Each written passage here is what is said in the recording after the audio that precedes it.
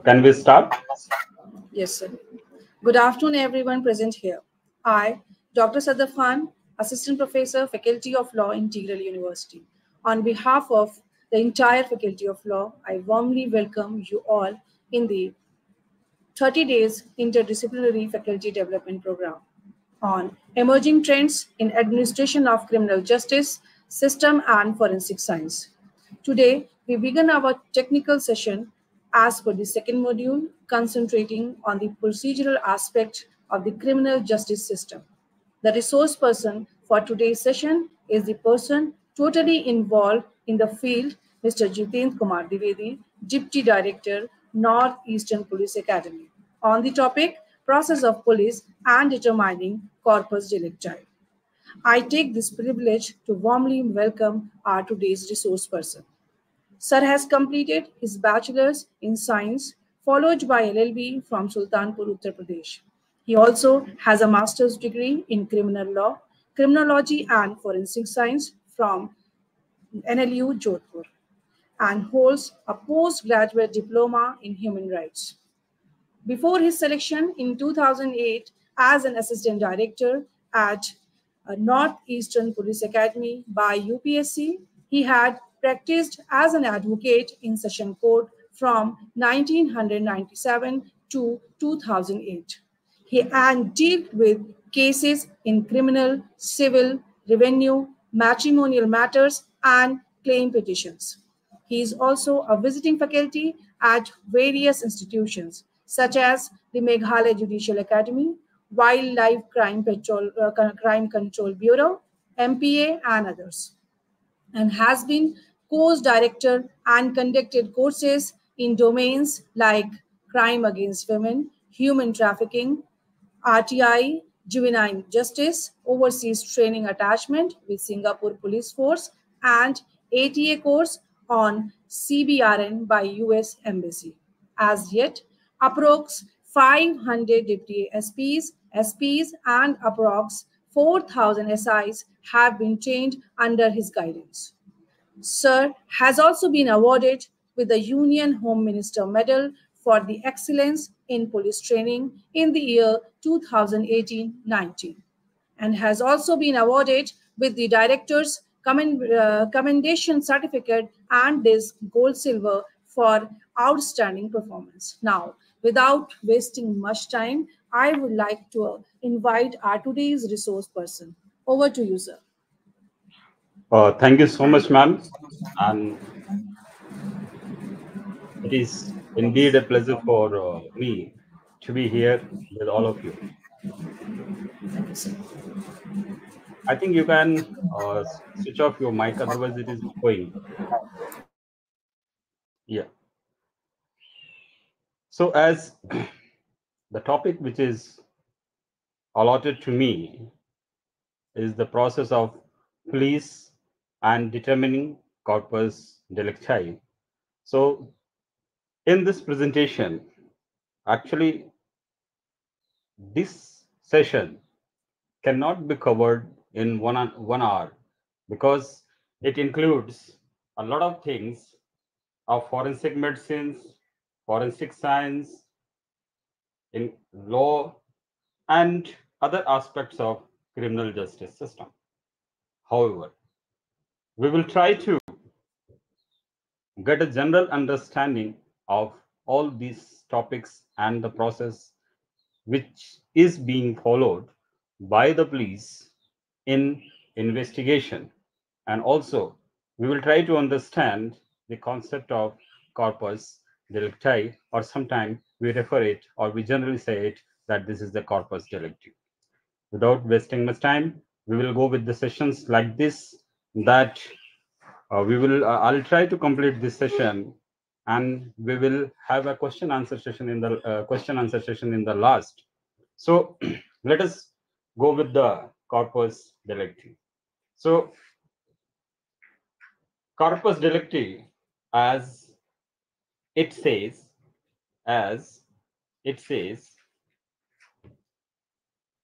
is a term from Western jurisprudence, and it refers to principle that a crime must be proved to have occurred before a person can be convicted of committing that crime. So, which means that there must be some evidence, there must be some evidence which suggests that there is a specific injury to some person, or there is a violation of any law, any statutes which amounts to a crime. Further, it is also called as corpora delicti. Corpora delicti or corpus delicti generally refer as the body of the crime, or we also can say that the body of the evidence. In the Anglo-American legal system, the concept has its outgrowth in several principles, and many jurisdictions hold as a legal rule that a defendant or the accused or alone or the confession alone is not sufficient evidence to prove the accused person's guilt beyond reasonable doubt. And a corollary to this rule is that an accused cannot be convicted solely upon the testimony of an accomplice. But so far as the Indian legal system is concerned, we all aware about that there are so many things, so many times what had happened that there is no any evidence to the crime. So sometime it happens that in order to find out the best evidence or to present the best evidence, even the testimony of an accomplice may be found admissible in a criminal court to punish the accused person. For that purpose, we can refer to the provisions of Indian Evidence Act also, and the provisions of CRPC also, where in section 306, 307, and 308 they talk about approval, where an accomplice can be made as an approver by the police, and when an accomplice is made as an approver by the police, the accomplice becomes a prosecution witness and his testimony is admissible. So far corpus delicti is concerned, as I said, that it is the body of the crime, body of the evidence. There must be some evidence. For example, in a case of murder which is punishable as of now in section 302 of the Indian Penal Code, what is the most important piece of the evidence to establish that there is a crime of murder? Obviously, it is the body itself, it is the corpus itself, which is, and on the body the nature of injury is found on the body. From the nature of injuries you can derive the intention, that what is the intention of that person, intention of the person who has inflicted the injury. So as in various case laws, the Supreme Court has said that the how intention can be gathered, intention can be gathered from the circumstances, intention can be gathered from the nature of the injuries caused, intention can be gathered from the weapons used in commission of the crime. Further, delicti in cases of arson, if there is a burnt remain of a house, that is a case where you can say that it is a case of arson. Similarly, in case of property offenses, what is the body of the crime? What are the evidence? Evidence that it is a crime against the property, and the property becomes here corpus delicti.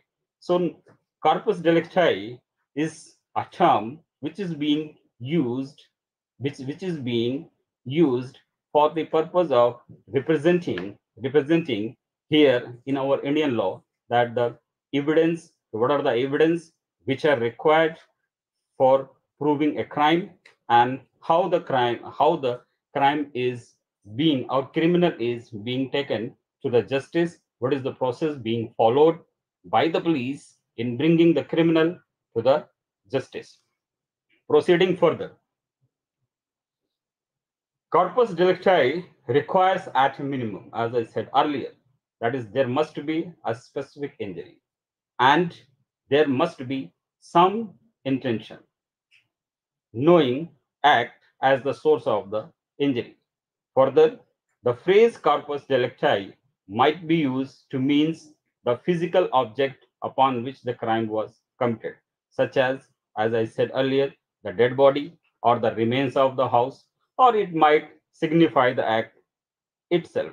That is, whether it is a case of murder, it is a case of robbery, it is a case of dacoity, it is a case of rape, talking about to the rape, what is the best evidence which you may be able to find in case of the rape? Number one, the victim itself.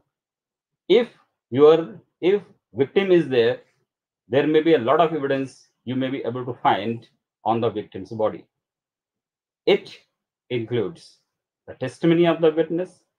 Further, it includes the nature and the injuries found on the body of the witness, the material or the foreign material found on the body of the witness, and the corporate delicti we here used to describe as the evidence that proves that a crime has been committed. So with this short introduction, we are proceeding further that if there is a crime, how to connect it with the criminal, and also how to bring the criminal to the justice. So we will start, as you are all aware about that, so far as the police is concerned, the police comes into operation at two stages, since the primary duty of the police is prevention of crime. Second, investigation of crime. Third, bringing the offender to the justice by way of arresting him, producing him before the court, completing the investigation, and then pursuing the case till the trial is finished. So as we and you can see on the slides that every crime is having four stages. I'm aware, or I know that you must be aware of all these stages. That is the intention, preparation, commission, and attempt. So far as intention is concerned, intention is not defined anywhere. Intention is not punishable. You are having an intention to kill me, unless you do something extra to kill me. That is not punishable. You keep your intention with yourself. You share your intention with somebody else, and you agree with that intention, do something, it will become the conspiracy. And then the second stage comes of the preparation is not always punishable, but in some cases preparation is punishable. For example, preparation to commit Delicti is punishable. Preparation to wage war against the government of India or against the friendly state, against the governments which are having friendly relations with India is punishable. Attempt is always punishable. Commission is always punishable. So these are the four stages of the crime. So for definition of the intention is concerned, as I said, intention is nowhere defined. But to establish the crime, the first thing which is required to be done by the police is that whether there was some intention to do this particular act. For example, as we all are aware about the doctrine of the guilty mind, that is, actus non facit reum nisi mensit iria, or an act done without a guilty mind is not a crime. But we also know that this maxim has no application in the Indian law, because in the IPC, which we are following as of now, and which is going to be changed in few months, most probably by the end of the December, we will have BNS, Bharatiya Nyaya Sanhita, and BNSS, that is Bharatiya Nagarik Suraksha Sanhita and Bharatiya Saksh Adhiniyam. So here what had happened is that all the general exceptions are separately defined. So hardly there is any application of mens rea. So we say intention is the internal expectation of the consequences of the act intended to be done. So if I stab you with something on your vital parts of the body, then it means my intention was to cause death.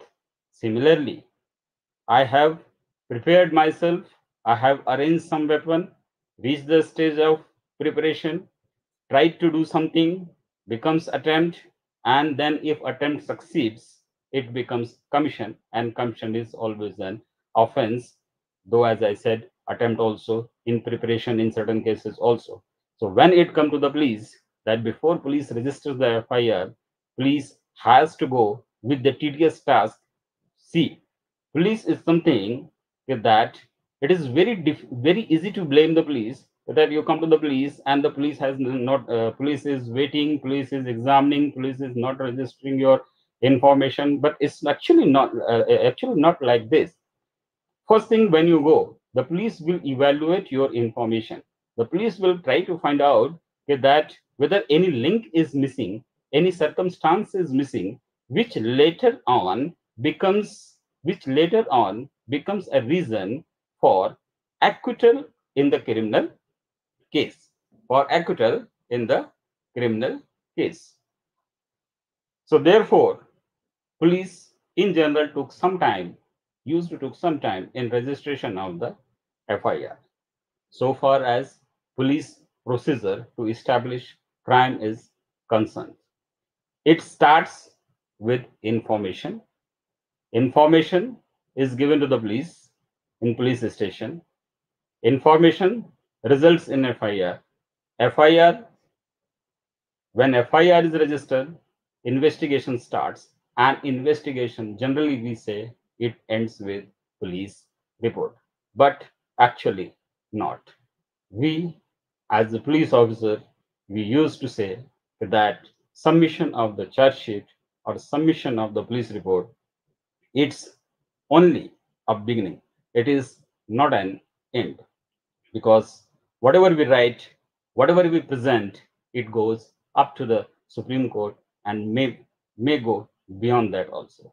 So far as procedure to establish a crime, that a criminal has committed a crime, is concerned, the procedure to be adopted is the procedure which is given in chapter 12 of the Criminal Procedure Code. Now there are a lot of things that chapter 12. If we go to the CRPC, we can easily divide the CRPC into three parts. One is which is basically applicable to the police. Second part, which is applicable for the courts. And the third part, which is applicable for the police also and for the courts also. So generally it is chapter 5 and the chapter 12, which took parts in crime investigation. Chapter 5 starts with section 41 and chapter 12 start with section 154. In section 154, which is basically and the main chapter in which entire procedure for investigation is contained. But remember, dear friends, that investigation is not alone IPC. It is not alone CRPC. It is not alone Evidence Act. It includes IPC, CRPC, evidence, criminology, forensic science, forensic medicine, and so many other things. If somebody has to be a good investigator, he must have a good knowledge of all these subjects. Therefore, a police personnel is being trained in near about 22 subjects. However, FIR starts with 154, then it goes to 155, 156, 157, and ended with investigation ends with 173. Police reports in 173. Either it is a charge sheet or it is a final report. We will discuss in detail in the upcoming slides. Starting with types of information.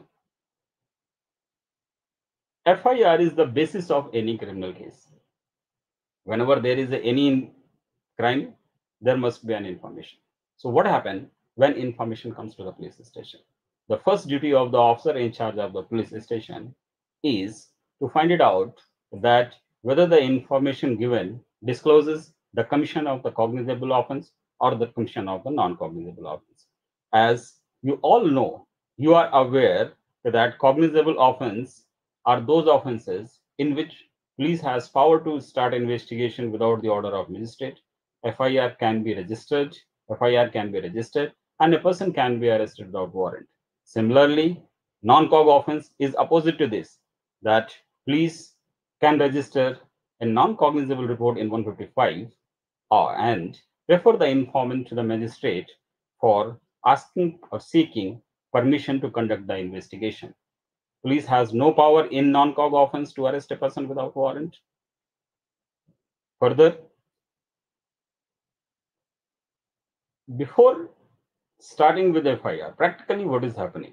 Practically what is happening is when somebody goes to the police station and gives an information, there have to have a GD entry, general diary entry. General diary entry is the mirror of the police station. It is a 24 hours running process. After every 2 hours, GD is being written. Whatever is happening, what is happening, what have had happened, everything is reflected in the general diary. That is, and general diary is written by whom? General diary generally it is written by either by the IO or by the OCs. So if you go to the definition of the OC, you will see that the officer in charge of the police station never sleeps. He is always on duty for 24 hours into 7 days, into 365 days, into till the date of his retirement. So the first thing is to be a general diary entry. What he will write in the general diary entry? In general diary entry, he will write, if I speak in Hindi, in general diary, he will write कि आज दिनांक इतने को ये आदमी इतने समय इस फला व्यक्ति के साथ थाने पर आया और इन्होंने एक लिखित तहरीर थाने में दिया जिससे कि कॉग्निजेबल ऑफेंस का होना पाया जा रहा है, FIR रजिस्टर करने की प्रक्रिया जारी है. In other words, in English, today on so and so date at so and so date and this time, Mr. So and so came to the police station and has submitted a written information which discloses the commission of a cognizable offense. FIR is being registered. The first thing which is to be done is the general diary entry, which proves that the informant came to the police station. Now, there were a lot of case laws which were having conflicting views, whether it is the case laws of the high courts or the judgments of the Supreme Courts, whether the police is bound to register the FIR when they receive information which discloses the commission of the cognizable offense. In some of the cases of the Supreme Court said yes, they can. Some of the cases, Supreme Court said no, they can go for the preliminary inquiry. So the issue was or is finally settled in case of Lalita Kumari versus the state of UP, 2014, page number 1, Supreme Court case, volume number 1, Supreme Court cases criminal, page number 524, constitutional bench decision of the Supreme Court, where the Supreme Court said that if information discloses commission of the cognizable offense, police has no option other than to register the FIR. So the issue is finally settled. But again, the Supreme Court said that if it is not clear that there is a cognizable offense committed, then the police may go for conducting a preliminary inquiry. And if preliminary inquiry is conducted,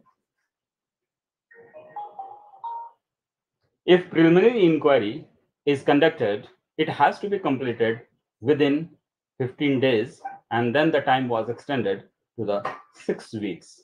Further, Supreme Court also laid down in this case that what are the cases in which preliminary inquiry can be conducted.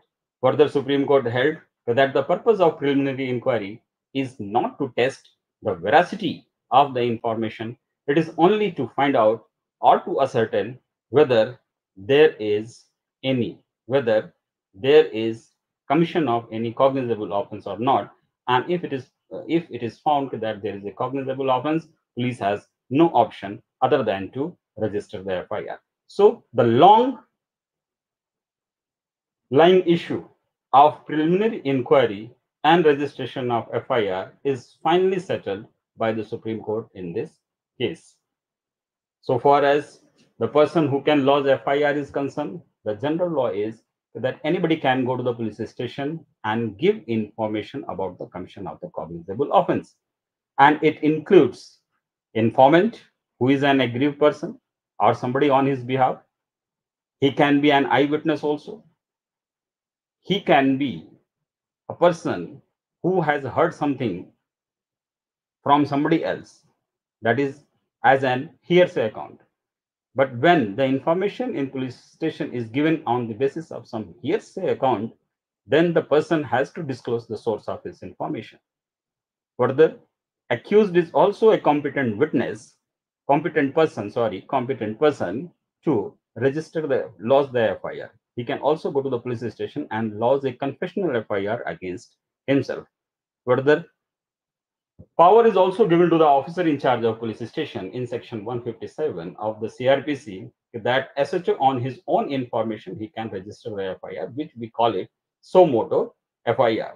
So moto FIR, and then obviously under the orders of the magistrate in 156.3, the magistrate in 156.3, the magistrate is having power to order the officer in charge of the police station to register FIR and investigate. So generally, the process of investigation, which start with registration of FIR, and we think that registration of FIR is very easy. No, my dear friends, registration of FIR is at all not easy.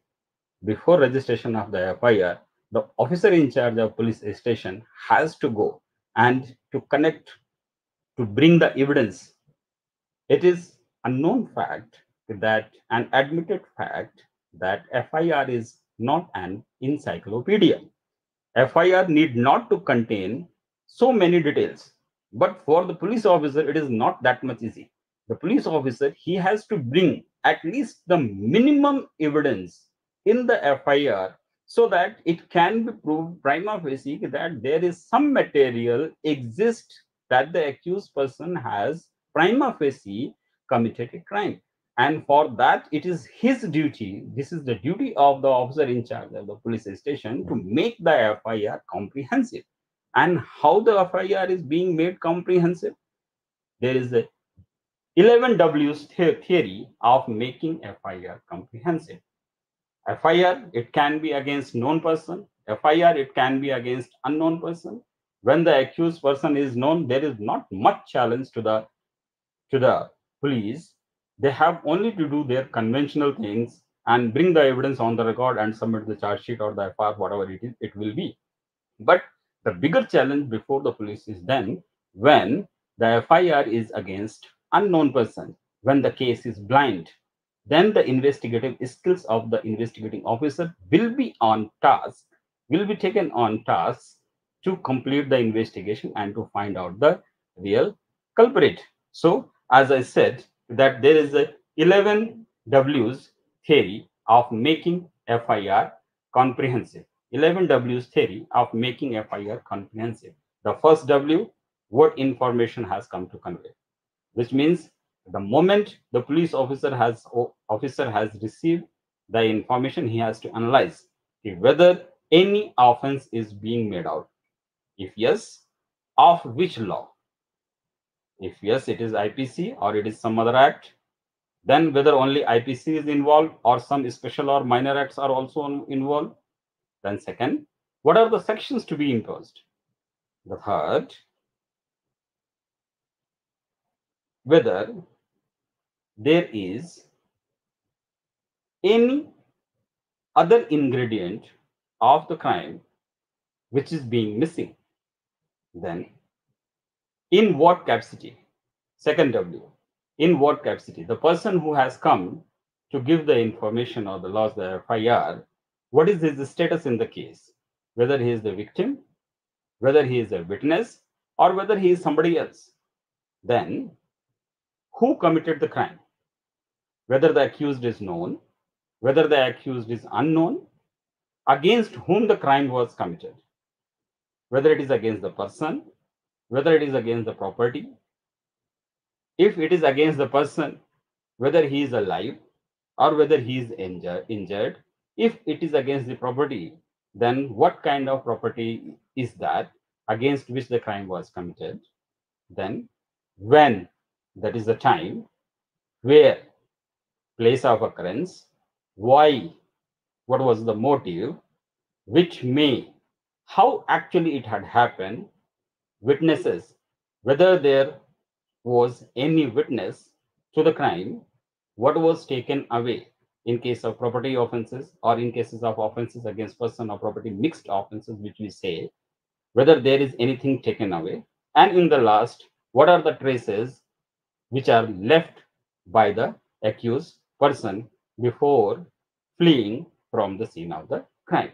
So these are the 11 W's which is being taken into the consideration while registering the FIR. Now, moving further, on your screen, this is the FIR of Bhagat Singh Assembly bomb blast case. This is written in Persian language. We tried to translate it, but we could not because it is so old, and we haven't had a translation of this FIR of Bhagat Singh Assembly bomb blast case. This is FIR of Mahatma Gandhi assassination case, originally written in Urdu with Persian word. On the other side, you can see a legible copy of the original FIR of the Mahatma Gandhi assassination case. Coming to the translation of this FIR, as you can see here that this is the FIR, दंड प्रक्रिया संहिता की धारा 154 के अधीन report, police द्वारा प्रज्ञेय अपराधों की प्रथम सूचना. As you can see, report की तारीख व समय, सूचना देने वाले का नाम, अपराध और धारा, थाने से घटना स्थल की दूरी और दिशा, अपराधी का नाम एवं संबंधित कार्रवाई. Going to the last page, second page of this FIR, I will just read few lines which says that मुलजिम को मैं पिस्तौल के पकड़ लिया गया. महात्मा जी को बेहोशी की हालत में उठाकर बिरला हाउस के रिहायशी कमरे में ले गए. महात्मा जी उसी वक्त स्वर्गवास हो गए. पुलिस मुजरिम को थाना पर ले गई. मिस्टर एनएल मेहता के सिग्नेचर. कार्रवाई पुलिस. इस वाकया की जानकारी पाकर मैं बिरला हाउस पहुंचा. महात्मा गांधी की लाश बिरला हाउस कमरा नंबर 3 में पाई गई. श्री नंदलाल मेहता साहब मिले, जिन्होंने बयान वाला तहरीर कराया, पढ़कर सुनाया, दुरुस्त तस्लीम किया, नकल दी गई. मुलजिम के मुताबिक मालूम हुआ कि एएसआई साहब थाना में ले गए हैं.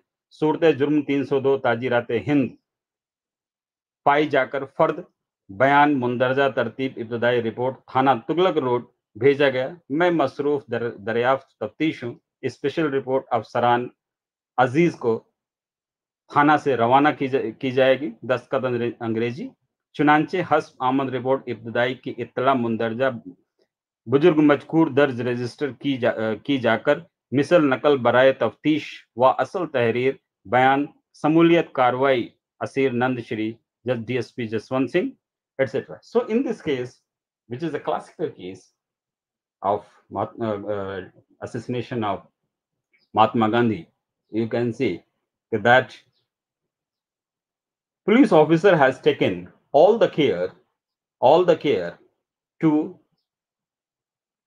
make the FIR comprehensive by applying the doctrine of 11 W's, theory of 11 W's, and in this way FIR is being registered.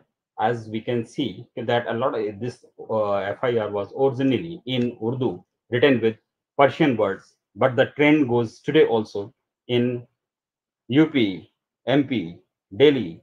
Even today, the FIR is being registered in, and a lot of words, Urdu and Persian words, are being used in the investigation as well as in registration of FIR and in trial process too. So what was the corpus delicti in this case? The corpus delicti was the corpus of Rashtrapita Mahatma Gandhi. What are the evidences which we will get from that body? The evidence, number one, the body itself is an evidence.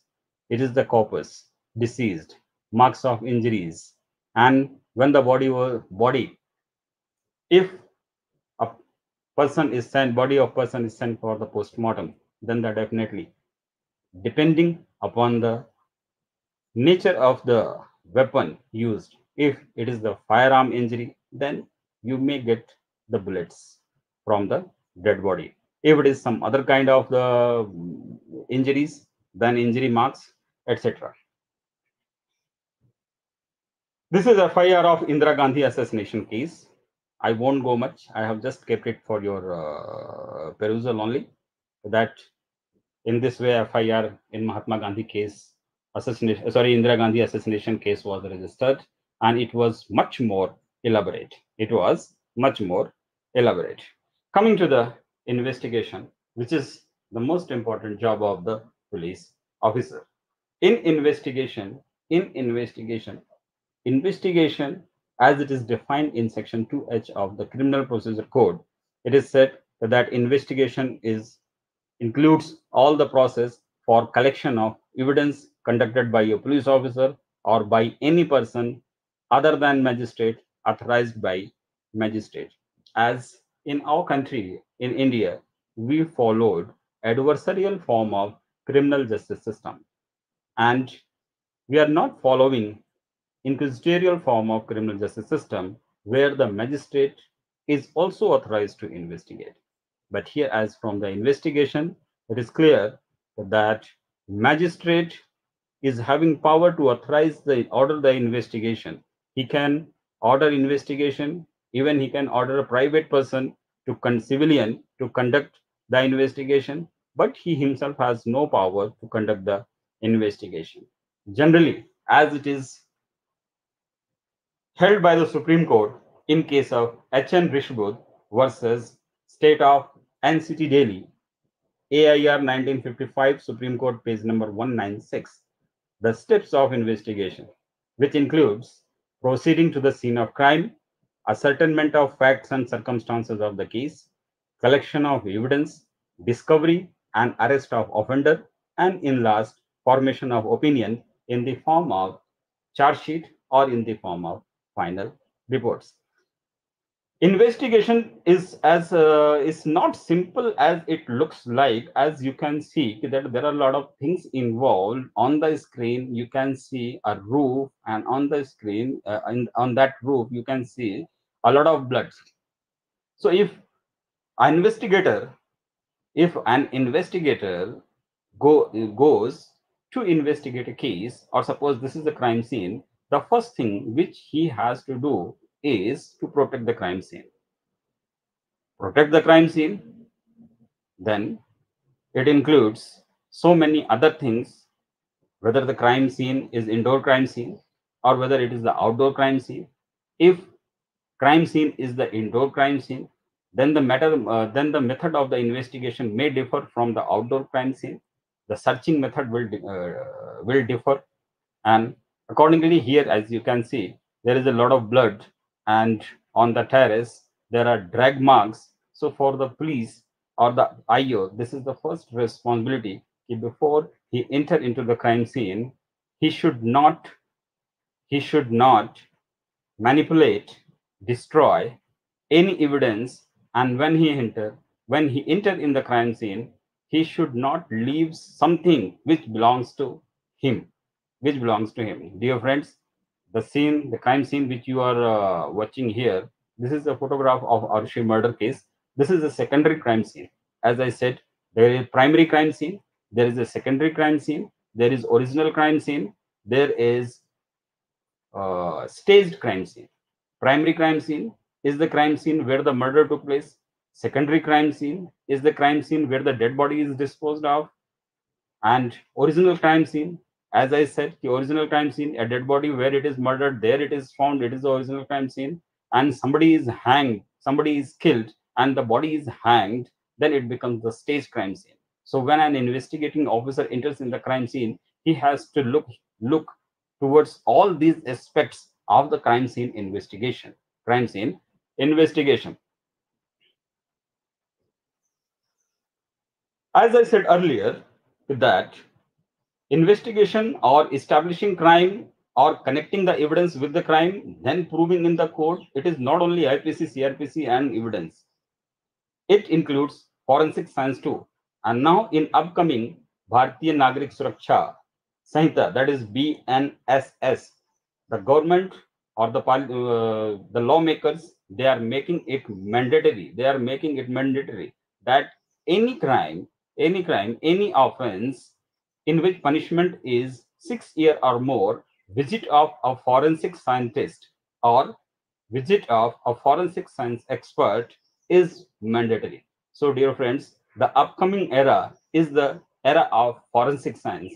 So, anybody, if you are hearing this, so it will be a good opportunity for all of you to pursue your career in the forensic science, because government all over India, the government is all the state governments, they are going to require a large number of crime scene experts. In every police station, at least there will be one person who will go at in every crime scenes with the with the police officers. Role of forensic science, as I'm discussing with you, role of forensic science, it starts with crime scene search. Crime scene search, before you enter, your duty is to protect the crime scene. Further, the golden rule of the crime investigation is that you should reach to the crime scene as soon as possible. The longer the delay, the longer the delay, the stronger, the stronger, the strongest the reasons, the stronger the possibility of destroying of the evidence which you may be able to find at the crime scene. Forensic science, it will help you in locating the evidence. When you locate the evidence, you have to develop the evidence. So when I say we develop the evidence, I'm talking about developing of the fingerprints. Developing of the fingerprints, because the fingerprints are something which cannot easily be seen. Wherever there is a possibility, you have to develop the fingerprints by a prescribed procedure as it is given in the forensic science, in the forensic science, and then you have to follow the procedure for lifting of the fingerprints, packing, labeling, and sending it to the forensic science laboratory. Forensic examination of evidence also includes polygraph test, brain mapping, narco-analysis, DNA examination, photographic superimposition, and now a thing which is to be remembered is that every crime is a cyber crime. The days are gone. The days have gone where we think about the conventional crime. Now you think of a crime, and in every crime, a mobile is involved. In every crime, a SIM is involved. In every crime, the police officer, he has to trace the location. He can trace the location with your mobiles. The moment you switch on your mobile, your location will be traced. And now there are techniques that we will pinpoint your location. We will pinpoint your location, and also we can see the time on your watch which you are wearing on your hand, exactly by pinpointing, or by the technique which is called as triangulation. We can see what you are doing. And yes, up up dial 112 is very good in this thing. Digital forensic, when we are talking about the digital forensics, in digital forensics, your section 91 of the CRPC becomes very important. All your CDRs, call data records, now the crime and criminal can be tracked with the help of connected with the help of your CDR, call data records. Call data records can be summoned, with whom you have talked. Everything can be connected. Further, if you have left your mobile phone somewhere, whatever is there, by using the software, by using the techniques, we can retrieve your data from your computers. So the digital forensics becomes another dimension for the forensic science. Coming era is of digital forensics too. So far as forensic medicine, role of forensic medicine in establishing crime is concerned. If you are an advocate, if you are going to be an advocate, if you are going to be a police officer, you must have at least the minimum knowledge of forensic medicine and forensic science.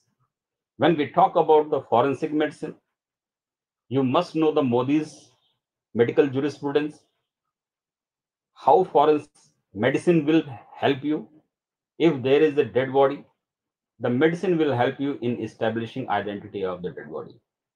How the medicine will help you in establishing identity of the dead body? Number one, name will not be ascertained by the forensic medicine, but yes, the methods, the ways by which, or the methods which are described in the medicines, in the books. If you, as a police officer, or you are a lawyer, by using those methods, you can 90% locate, 90% ascertain the identity of a dead body. Estimation of the time of death. Yes, you can estimate the time of death.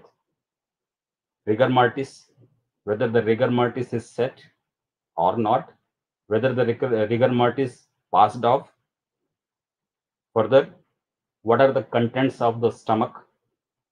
Whether there is fully digested, whether there is no content found in the stomach, whether there is any food in the stomach which is semi-digested. If the food is semi-digested, it means the person has died at least minimum 3 hours before, 3 hours after taking the meal. Because once a person died, the digestion process will stop. The digestion process will stop. Further, what is the position of the rectum? Whether the rectum is empty or not, or whether the rectum is fully loaded. Chambers of the heart, whether they are filled with blood, or whether they are empty. Position of the trachea in case of suspected drowning, whether there is a water found inside the body or inside the lungs, whether in that water diatoms are found, and if in that water you have found the diatoms, it means you can decide the place where the body was, where the person was killed, if it is a case of drowning, or it is a case of uh, drowning death, whether it is accidental, whether it is homicidal. Medical examination. Medical examination and the nature of injuries and their effect. Nature of injuries, whether there is a lacerated wound found on the body, whether there is a incised wound found on the body, whether it is a firearm entry wound, whether it is a firearm exit wound, and also when it is a firearm, it can be decided that which type or what kind of firearm was used. Whether this is a single barrel gun, BB barrel gun, whether it is a 315 bore, whether it is a 312 bore, country made pistol, whether it is explosive substance, or whether it is a bomb, whether it is a IED, and what are the other things involved, what are the other things involved. Suppose if it is an incised wound, it means the injury was caused by sharp and cutting weapon. The injury was caused by cutting sharp cutting weapon. Similarly, lacerated wound, hard and blunt object. If it is firearm entry wound, then it is caused by the firearm.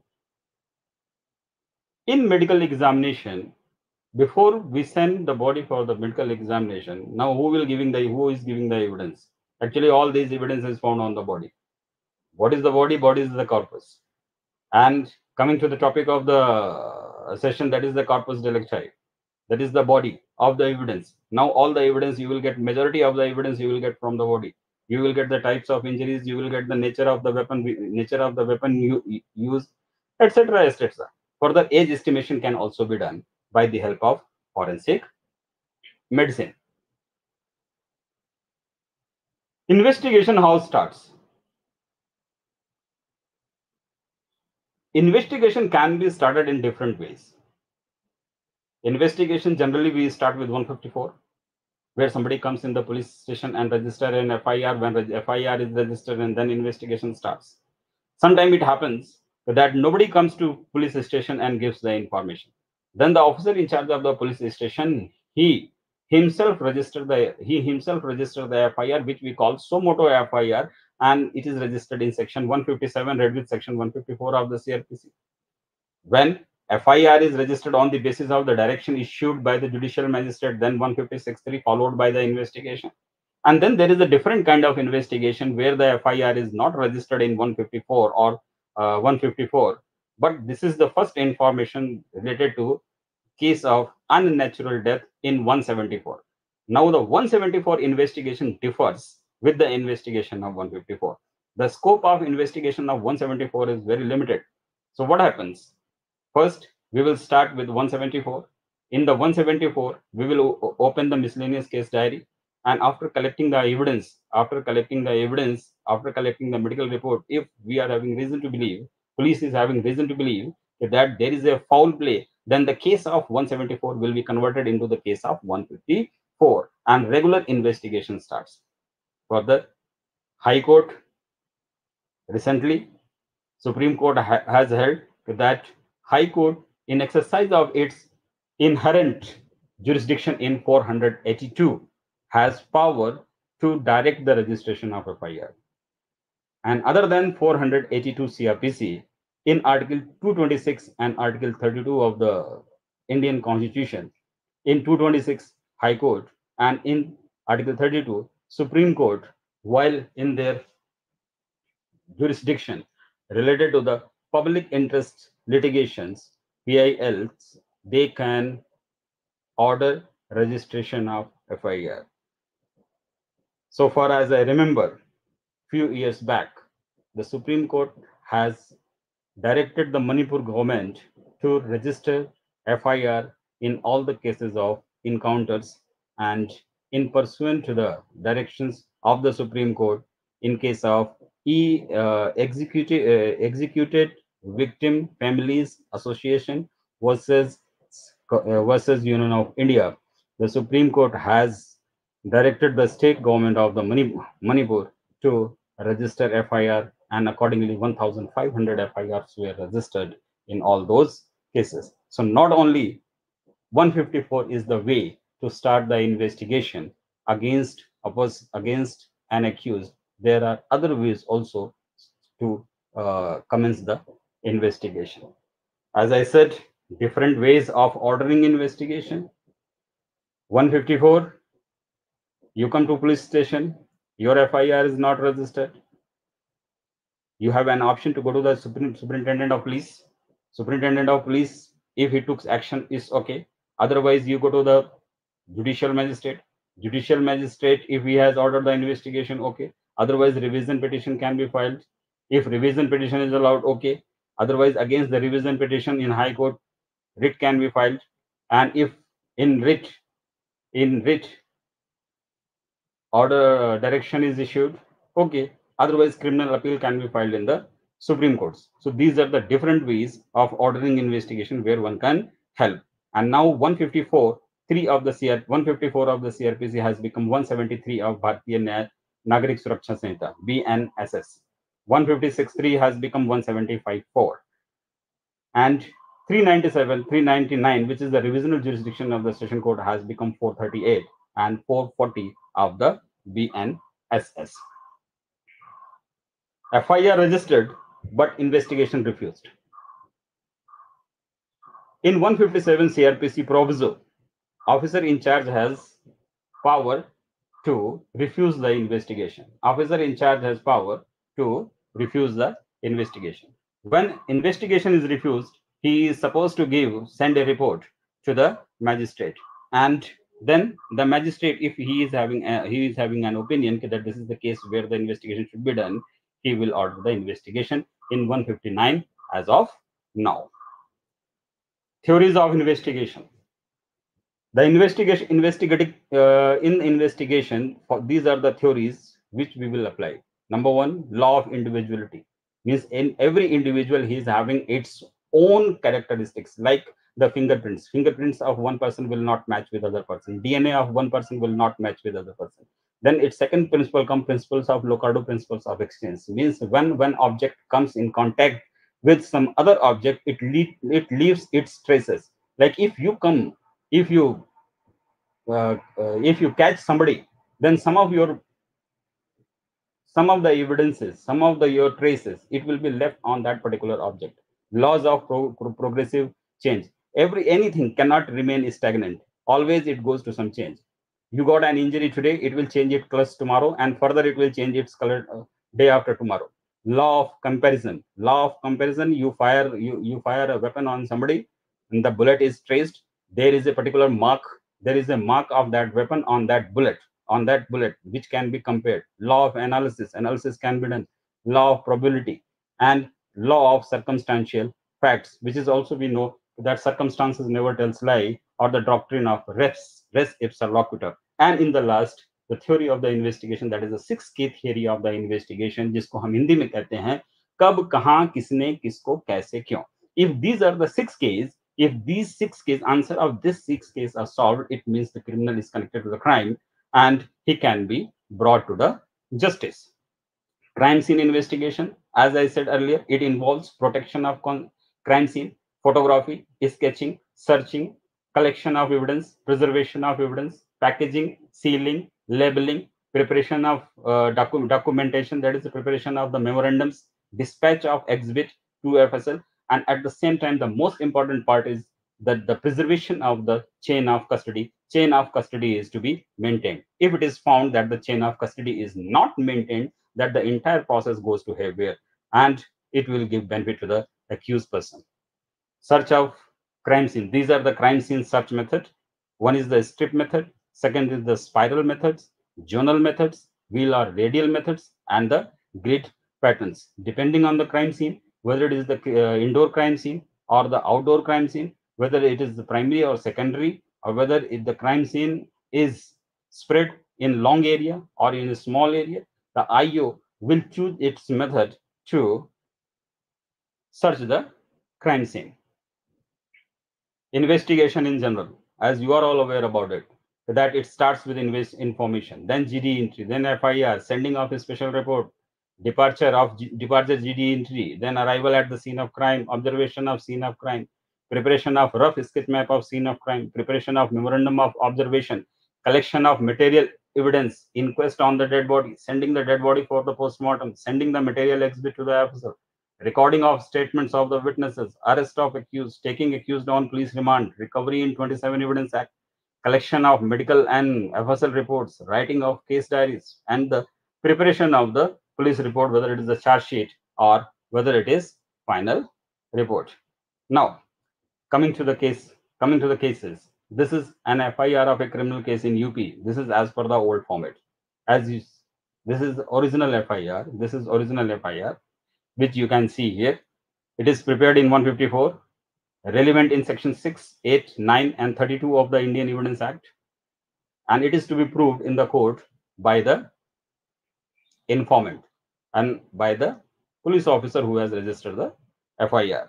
This is the rough sketch map of scene of the crime, which is prepared under section 157 of the CRPC. It's relevant in section 9 of the Indian Evidence Act. It establishes identity of the scene of crime, explains relevant facts, fixes the place of crime, fixes the position of the witness and the material exhibit. This is inquest report, inquest on dead body, inquest. This is arrest and recovery memo.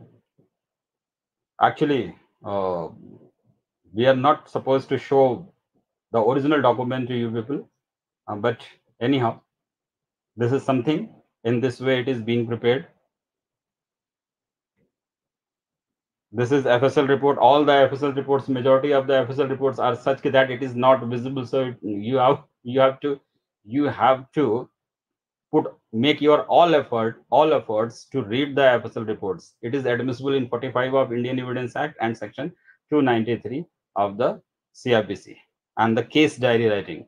As you can see, the case diary is a privileged document prepared in 172 of the CRPC. It is daily record of the investigation, contain each and every detail of the case and process to be followed. It is a privileged document. Neither the lawyer accused nor their lawyers or agents, they are entitled to either see the case diary or call the case diary in the court. It is the another things by various XYZ reasons you will get a copy of the case diary, but not to be disclosed to the court that as an advocate or as a lawyer you got a copy of the case diary. So in this way, and the last thing comes the police report, preparation of the charge sheet or the final report.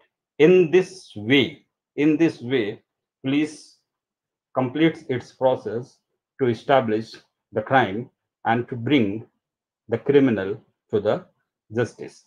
So I think that the time is up. If you have anybody is having any questions, I'm willing to take the questions. Thank you so much.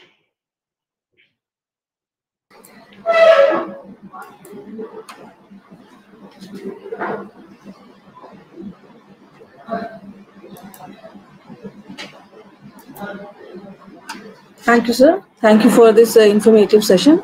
Sir, now in the question answer sessions, we have some questions from the participants. The first question is, what is the significance of search warrant in a police investigation? Right. So far as search warrant is concerned, that search warrant is taken in those circumstances where you are very sure that you are going to search at a place where something is found which is very much necessary for the purpose of investigation. For example, suppose a search warrant, you are going to conduct the search at the house of an MP or MLA. So what do you think, that it will be easy to search house of MP or MLA? If you go without warrant, definitely there will be a lot of hue and cry, and in all the probabilities you will come back without conducting the search. And then there is a second issue. That if the investigating officer or the police officer is having reason to believe that if he go to the court and try to obtain a search warrant, in the meantime all the evidences whatever is required or the thing for which the search warrant is being obtained, that particular thing will either be destroyed or will be removed from that place. So then the IO proceeds for the search of the place without warrant. So search warrant, actually it should be taken in all the searches, because search is invasion to the privacy. It is permitted, but it also what do you call violate or supposed to violate article 21, which is the right to privacy also. So therefore it is advised that in all the cases police should take the search warrant. But again, CRPC provides you that in some cases, in 165 you can go and conduct the search without warrant within the jurisdiction, 166 outside the jurisdiction, and search warrant can be obtained in section 93, 94, 95, and 97. There are total 6 circumstances in which search warrant can be obtained. If 91 and 92 is not followed, then you can obtain. If you think that the purpose of investigation can be served by issuing a general search warrant, then it can be obtained. Or if IU has or the police has reason to believe that a place is suspected to contain stolen property or objectionable things, search warrant can be obtained. Or search warrant can also be obtained for any newspaper or book which is suspected to contain any article, publication of which is an offense under section 124, 153A, B, 295 of the Indian Penal Code, and the publication is declared as forfeited by the state government, and in 97, which is equal to the writ of the habeas corpus, such warrant can be obtained for search of a person wrongfully confined. So why police doesn't take search warrant? Why police is reluctant to take the search warrant? Because in maximum of the cases, the time which is being taken in granting the search warrant, it will result into the concealment of evidence or the destruction of the evidence. Therefore, the police officer goes with 165 instead of going with 93, 94, or 90, 95, or 97, as the case may be. So this is the significance of the search warrant. But as a trainer, we always say that you conduct the search only with the warrant. But in practically. Thank you so much, sir. Next question from the Shashwat, and he asks, is it high time that lawmakers should put a sanction on condemnation of crime scene, which is very common in most crime scenes? Sir, it is in the chat box. Okay. So far as a crime scene is concerned, now the government of India, Ministry of Home Affairs, has taken it very, what do you call, seriously. Generally what happens, whenever there is any crime, before the police arrives, the crime scene is totally contaminated.